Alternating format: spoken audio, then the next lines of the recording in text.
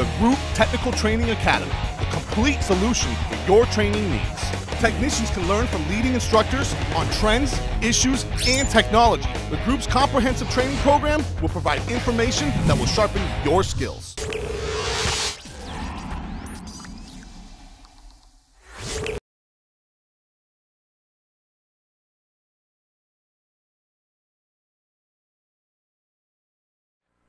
Okay, we've discussed the EGR operation, and one of the things we're going to go ahead and do now is we're going to inspect the EGR. Upon inspecting the EGR, what we're looking for is carbon, and that carbon buildup can lead to sticky EGR, which will lead to EGR codes as well.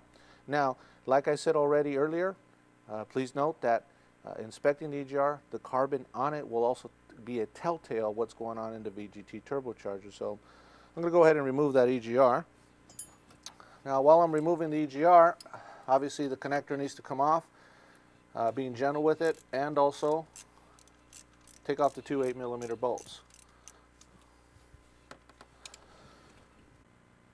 Now, depending on the application, the EGR is not always easy to remove because due to the excessive carbon buildup. Now, Ford Motor Company does recommend the use of a EGR removal tool. The secret is that EGR come out straight. Now, we often have used a pry bar with a hook on the end to actually twist the EGR and pull the EGR up evenly. You can use two of them at the same time to pull up straight the EGR. And upon doing that, again, the EGR comes out. Now, not all EGRs are that easy to come out, but again, depending on the amount of carbon, they can be sticky.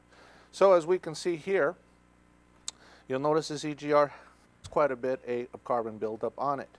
Now, when you look at this EGR, again, this just reflects what's in the EGR itself.